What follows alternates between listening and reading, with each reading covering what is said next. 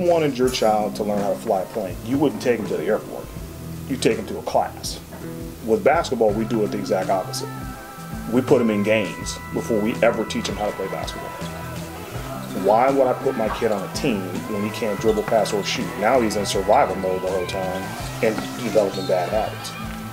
So as I started to study more and read more, it was like I built my philosophy around kind of the European model, where they're like, we'll put you in an academy, but you won't even play a game until 6th grade.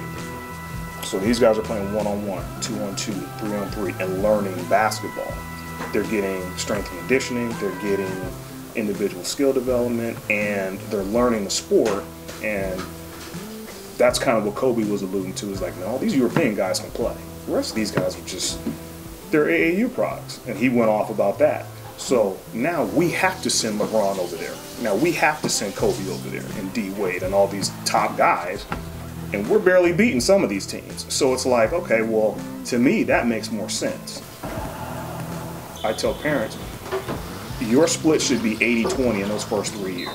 80% skill development, 20% games. And in that way, as long as I know how to do all this stuff, I can get in the game and I can function. Because that's what you want, is functional basketball players.